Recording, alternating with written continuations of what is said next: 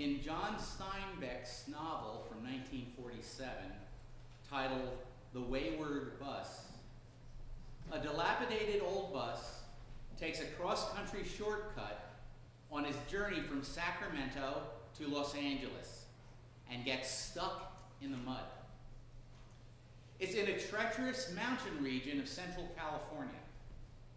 While the drivers go for assistance, some of the passengers take refuge in a cave.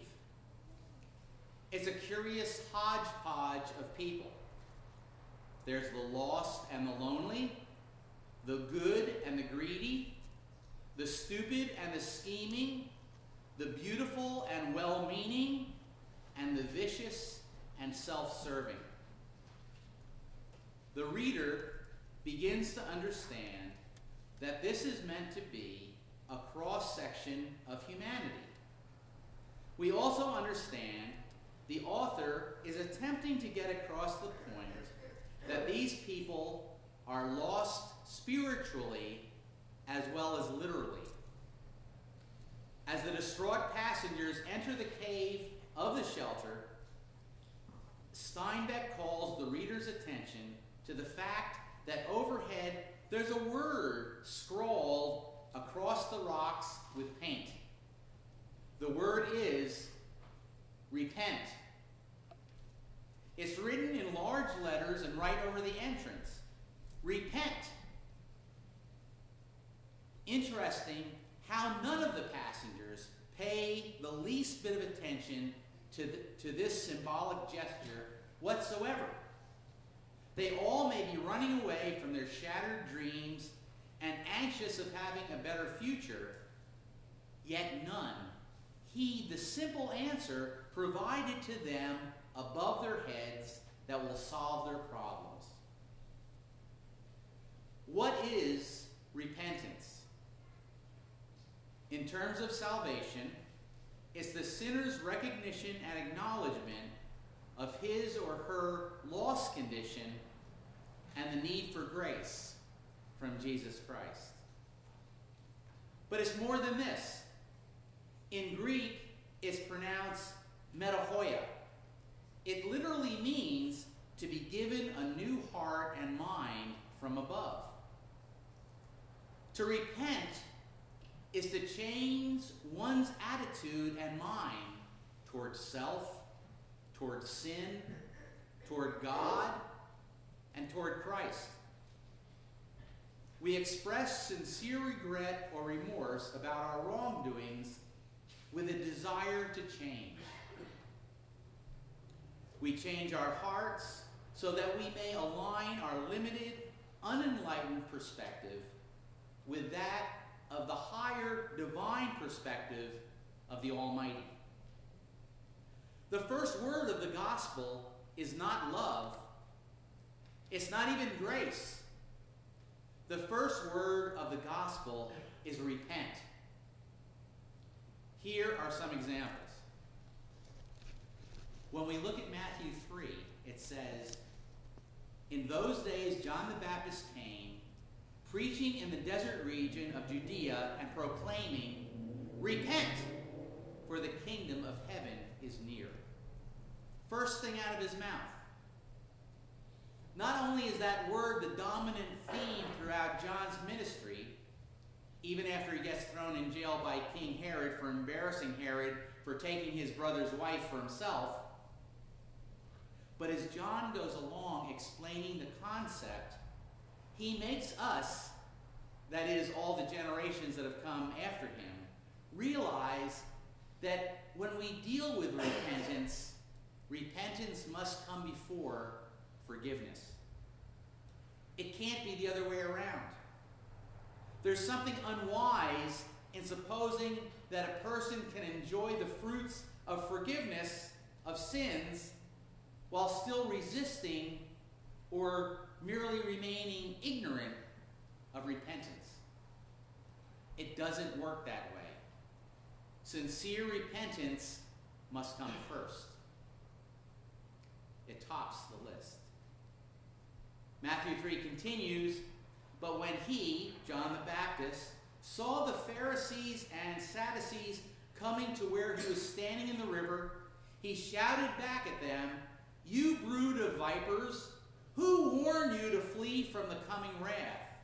Produce your fruit in keeping with repentance."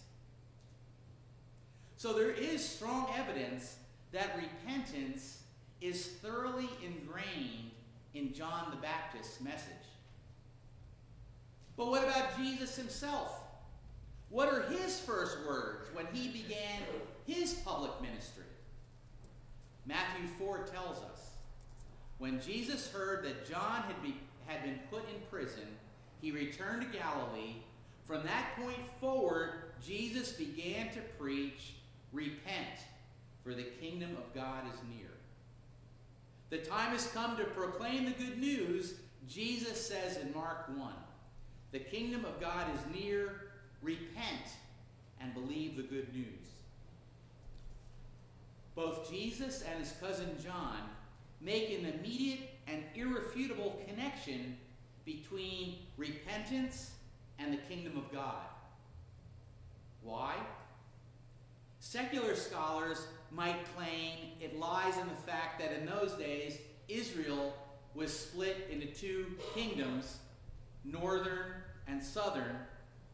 Dual citizenship was prohibited, even though the people longed for unification. That might be the worldly reason, but the gospel gives us the spiritual reason. Consider this. As citizens of the kingdom of darkness, we are not fit subjects for the kingdom of light. For as Jesus tells us, no person can serve two masters. It's either one or the other. We must repent. As citizens of the kingdom of earth, we have selfish interests and loyalties that have no place in the kingdom of God. We must repent. If we are citizens of the kingdom of evil, we cannot be admitted to the kingdom of righteousness. Again, we must repent. When we worship the kingdom of the body, we cannot fully enter the gates of the kingdom of the Spirit. Not only was repentance the first word of Christ's ministry, it was also the last. We heard from our scripture from Luke 24, "Thus it is written, the Messiah is to suffer and then rise from the dead on the third day, and that repentance and forgiveness of sin is to be proclaimed in his name to all the nations." Sounds like repentance is mentioned all over the New Testament. What about the disciples? Mark 6 tells us that the 12 received their initial orientation, their personal training from Jesus himself. They got sent out in pairs to minister to the people. Verse 12 explains the task which their master Jesus taught them. It says, "They went out to the towns around Galilee and preached that people should repent." On the first day of Pentecost, head disciple Peter stands up before a large crowd in Solomon's Hall to give a sermon. Acts 2:37 says, "Many new converts were eager and ready to give over their lives to Christ.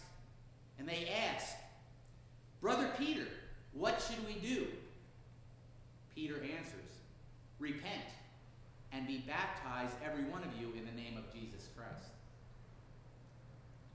Finally, we find that repentance is at the heart of the Apostle Paul's preaching as well. Going back to the book of Acts, when Paul is before King Agrippa, he says to him during his testimony, "King, I have not been disobedient to the vision of heaven. To those in Damascus, to those in Jerusalem, and also to the Gentiles, I have preached that people need to repent and to prove their repentance to God by their deeds." To the Athenians in Greece, Paul says, Since we are God's offspring, we should not think that the divine is like gold or other images made by man's design or skill. In the past, God overlooked such ignorance, but now God commands that all people everywhere need to repent. I mentioned last week how repentance is often viewed in a negative or distasteful way inside the church, almost like a necessary evil. It's painful. It's disrupting. It digs up embarrassing moments that have long been buried and forgotten. It's something to be avoided in our feel-good culture. Hardly anyone would speak of repentance as being desirable, right? But it is. What if I told you that repentance is downright joyful? Repentance is not raw, joyless self-hatred. It's blessed, beautiful God discovery. Repentance is the experience of coming home to honesty. When we gather the courage to say, I'm sorry, I want to turn myself away from my bad behavior, we become more fully ourselves. It's because we face reality in a mature way that we've taken responsibility. Thus, our will becomes engaged with our inner sense of righteousness. And by that, we achieve freedom. You're right, repentance requires humility. Early theologian St. Augustine once wrote, "Do you wish to rise? If so, begin by descending. Work downhill. You plant a tower that reaches the clouds first by laying the foundation with humility." Repentance also lays the foundation for experiencing truth. When we repent, we admit we know nothing, and that it's only at that point that we can be open enough to allow ourselves for God to come in and to do what needs to be done. Repentance is synonymous with spiritual growth. The Eastern Orthodox teach that the soul is closest to God not when he or she is receiving consolations or experiencing some great miracle or wonder, not with either the high or the low. It comes, rather, when a person comes in at eye level and truly and honestly utters the words, "Lord Jesus Christ, Son of God, Prince of Peace, have mercy on me, a sinner." It's part of what is known as the Jesus Prayer. In a brand new interview that just came out in AARP magazine, Bob Dylan says that the most beautiful words a person can sing is, "Amazing grace, how sweet the sound that saved a wretch like me." At moments like that, the soul takes a great leap toward God and huddles close to God's love. Repentance not only puts the soul at rest, but it enjoys a quiet and joyful rest that lies in the radiance of divine mercy. The Bible says that heaven rejoices over one soul who is saved even more than 99 souls who already believe. The mechanism is put into place from love, belief, confession, grace, repentance, forgiveness, baptism. But the word that is used to describe it all first is repentance. The gospel's first word